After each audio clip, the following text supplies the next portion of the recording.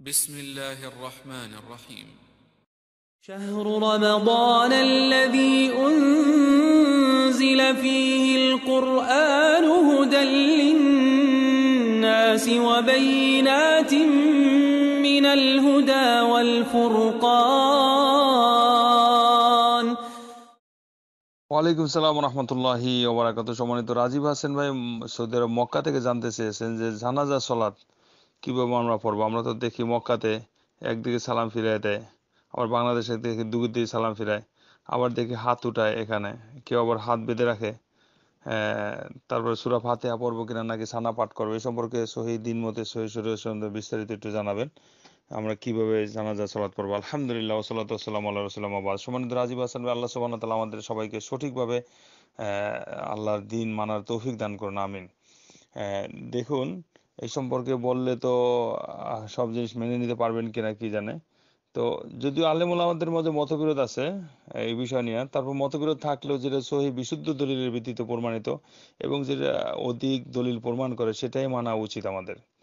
এক নম্বরে জানাজা সালাত চার তাকবীরে প্রথম তাকবীর দিয়ে সানা পাঠ করা এবং না পড়া দুই মতবিরোধ আছে, সাহাবাদের থেকে বর্ণিত আছে। তবে সানা না পাঠ করে সূরা ফাতিহা পাঠ করাটা সর্বোত্তম বেশি। যদি সানা কেউ পাঠ করে নিষেধ নাই, তবে সানা পাঠ করবে আর সূরা ফাতিহা বাদ দিবে, এটা উচিত না। সূরা ফাতিহা পাঠ করবে। ওই হাদিসের ভিত্তিতেই আলেমগণ উল্লেখ করছেন, অধিকাংশ আলেমগণ। সেখানে আব্দুল্লাহ বিন বাজ রাহিমাহুল্লাহ তিনি বলছেন, আরো বড় আলেমগণ বলছেন যে লা সালাতা লিমান লাম ইয়াকরা বিফাতিহাতিল কিতাব, সূরা ফাতিহা ছাড়া নামাজ হবে না। তাই জানাজা নামাজ কিন্তু সূরা সালাতে বলা হয়, তাই সেখানে সূরা ফাতিহা পড়বেই।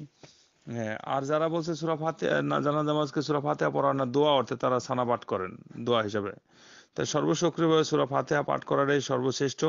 কারণ ইবনে আব্বাস রাদিয়াল্লাহু আনহু সূরা ফাতিহা পাঠ করতেন এবং জোরে পাঠ করতেন এবং বলতেন লিতা আলামু আন্নাহা সুন্নাতুন, এই কথা জানার জন্য যে তোমরা যেন জানো যে সূরা ফাতিহা পড়া নামাজের সুন্নত, এই কারণে আমি জন্য জানাজা নামাজে সূরা ফাতিহা জোরে পাঠ করছি।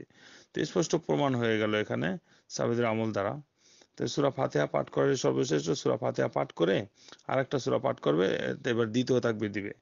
দ্বিতীয় তাকবীর দেওয়ার পরে দুরূদ পাঠ করবে, দুরূদ পাঠ করে আরেক তাকবীর দিবে, আর তৃতীয় তাকবীর দেওয়ার পরে জানাজার দোয়াটা পড়বে। দেওয়ার পরে চতুর্থ তাকবীর দিয়ে দুই দিকে সালাম ফিরাবে অথবা একদিকে সালাম ফিরাবে। এইবার আসুন যে হাত উঠানো নিয়ে, হাত উঠানোটা এটাই সুন্নাহ সাব্যস্ত এবং এইটা সম্পর্কে বিন বাজ রাহিমাহুল্লাহ মাজমুউল ফতোয়ার মধ্যে 13 নম্বর খণ্ডে 148 পৃষ্ঠা বলছেন যে এটা সুন্নত যে হাত উঠাবে।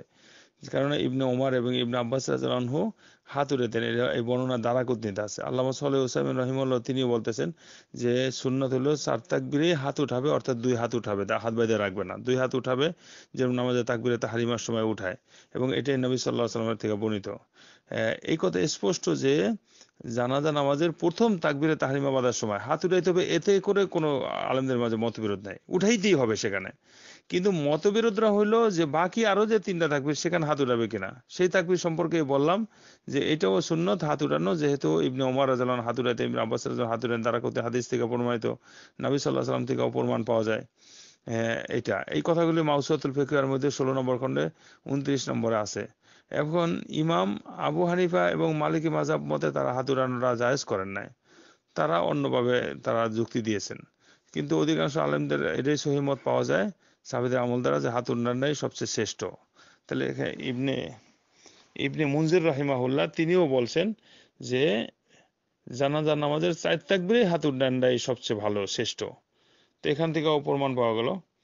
এইবার আসুন যে একদিকে সালাম ফিরাবেন নাকি দুই দিকে সালাম ফিরাবেন, এই সম্পর্কেও আলেমদের মাঝে বেশ একটা মতবিরোধ পাওয়া যায় যে সবচেয়ে শ্রেষ্ঠ হলো কি একদিকে সালাম ফিরানো। এই সম্পর্কে আকসারু আহলিল ইলম, অধিকাংশ বিদ্বানগণ একদিকে সালাম ফিরানোটাই মত দিয়েছেন। তবে যদি দুই দিকে সালাম ফিরায় তবে নিষেধ নাই, এটাও জায়েজ আছে দুই দিকে সালাম ফিরানো। আল্লামা ইবনুল বার রাহিমাহুল্লাহ তিনি বলছেন মাজমু' ওয়া জামহুরু আহলিল ইলম মিনাস সালাফি ওয়াল খলাফি আলা আলা আলা তাসলিমাতিন ওয়াহিদা, যে অধিকাংশ আলেমগণ সালাফদের মধ্যে অর্থাৎ পূর্বের এবং পরের এইটাই মত দিয়েছেন যে সালাম একদিকে ফেরানো এটা সবচেয়ে উত্তম। ইবনে কুদামা রাহিমাহুল্লাহ তিনি উল্লেখ করছেন যে তাসলিমাতুন ওয়াহিদা সুন্নাতুন মিন আসহাবিন নবী সাল্লাল্লাহু আলাইহি ওয়াসাল্লাম, একদিকে সালাম ফেরানো এটা নবী সাল্লাল্লাহু আলাইহি ওয়াসাল্লাম সাহাবীদের থেকে সুন্নত হয়ে আসছে। এবং ওয়ালামি ইউরাফ মুখালিফুন ফাকান ইজমান, এবং কেউ এটা বিরোধিতা করছেন আর কি বিরোধিতা করছেন বলে এরকম কোনো পরিচয় পাওয়া যায় না বা জানা যায় না। অতএব তাদের থেকে এটা ইজমা হয়ে গেছে, যেহেতু তারা একদিকে সালাম ফিরেছেন, কোনো সাহাবাই বিরোধিতা করেন নাই, তাহলে এখানে স্পষ্ট দলিল পাওয়া গেল। তারপর ইমাম আহমদ বিন হাম্বল রাহিমাহুল্লাহকে জিজ্ঞাসা করা হয়েছে যে তারিফু আন আহাদি মিনাস সাহাবাতে আন্নাহু কানা ইউসাল্লিম আলাল জানাজা তাসলিমাতেন, আপনি কি জানেন যে সাহাবীদের মধ্যে কেউ এরকম দুই দিকে সালাম ফিরেছে, এই বিষয়ে কোনো জানা আছে কি? তিনি বলছেন লা, কারণ তিনি বলছেন যে একদিকে সালাম ফিরাটাই সাহাবীদের সুন্নত থেকে বর্ণিত আছে। এই বর্ণনাটা ইমাম আহমদ বিন হাম্বল রাহিমাহুল্লাহ এই বর্ণনাটা এই অনেক বর্ণনার ক্ষেত্রে আছে। তিনি এই বর্ণনার ক্ষেত্রে সাহাবীদের 10 জন সাহাবীর কথা এখানে উল্লেখ করা হয়েছে ওই বর্ণনাতে হাদিসে। সেখানে দেখেন 10 জন, ইবনে ওমর, ইবনে আব্বাস, জাবির ইবনে আব্দুল্লাহ, আনাস বিন মালিক, আনাস রাদিয়াল্লাহু আনহু, আবু হুরায়রা রাদিয়াল্লাহু আনহু, যায়েদ বিন সাবিত রাদিয়াল্লাহু আনহু, আলী ইবনে আবি তালিব রাদিয়াল্লাহু আনহু, আশরাতু মিন আসহাবিন নবী সাল্লাল্লাহু আলাইহি ওয়াসাল্লাম। 10 জন সাহাবী থেকে বর্ণনা আছে যে তারা এই বিষয়ে মত দিয়েছেন যারা যারা আমাদের একদিকে সালাম ফিরানো সম্পর্কে। তারপরে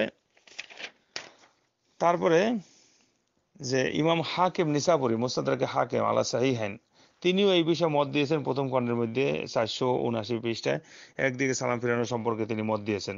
আল্লামা বিন বাজ, আল্লামা সালেহ উসাইমিন রাহিমাহুল্লাহ পরবর্তীতে যারা এই সৌদি আরবের ফতোয়া বোর্ডের, তারাও একদিকে সালাম ফিরানো সম্পর্কে এটা তারা বেশিরভাগ মত দিয়েছেন।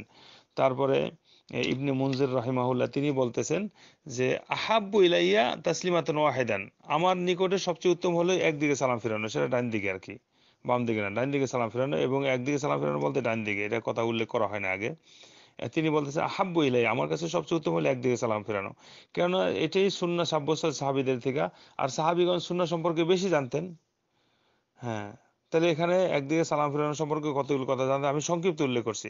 আর দুই দিকে সালাম ফিরে এলে এটাও জায়েজ আছে, দুই দিকে যদি সালাম ফিরে, যেটা আমাদের দেশে করা হয়, দুই দিকে সালাম ফিরে এটাও জায়েজ আছে, এটা বাদ দেওয়া যাবে না। কারণ এই সম্পর্কে আল্লামা নাসিরুদ্দিন আলবানী রাহিমাহুল্লাহ তিনি বলছেন জাওয়াজুল আমরাইন, দুই দিকে জায়েজ আছে, তিনি এটাকে মত দিয়েছেন। এবং সেখানে ইমাম আবু হানিফা এবং মালিক রহিমাহুল্লাহ বা ইমাম আবু হানিফার মাযহাব মতে দুই দিকে সালাম ফিরানো জায়েজ আছে।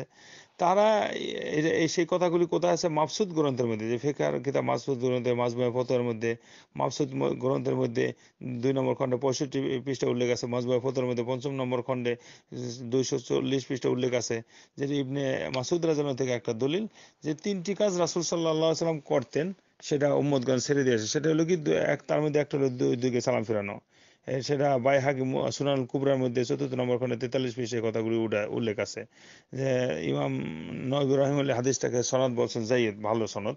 তো যাই হোক, মোট কথা হলো যে দুই দিকে যদি সালাম ফিরায় তাহলেও জায়েজ আছে, আর একদিকে সালাম ফিরানোর এখানে দলিলের ভিত্তিতে বেশি প্রমাণ করে, যেটা মক্কা মদিনায় করা হয়, সমস্যা নাই, নিষেধ নাই, দুই দিকেই জাওয়াজুল আমরাইন, দুই দিকে যেহেতু দলিল স্পষ্ট আছে সহিহ, দুই দিকে সালাম ফিরাক আর একদিকে সালাম ফিরাক, সমস্যা নেই। আর রফুল ইয়াদাইন করা, দুই হাত উঠানো, এটা অনেক সুন্নাহ সাব্যস্ত, এটাও করা। এবং সূরা ফাতিহা পড়ে 4 তাকবীরে জানাজা পড়বে, এটাই সবচেয়ে বিশুদ্ধ এবং নির্ভরযোগ্য যেটা উল্লেখ করা হলো। আল্লাহ সুবহানাহু ওয়া তাআলা আমাদের সবাইকে সহিহ মতে বিশুদ্ধ মতে আমল করার তৌফিক দান করুন। আমিন। হাজা ওয়া সাল্লাল্লাহু আলা নবিয়িনা মুহাম্মদ। আসসালামু আলাইকুম ওয়া রাহমাতুল্লাহি ওয়া বারাকাতুহু।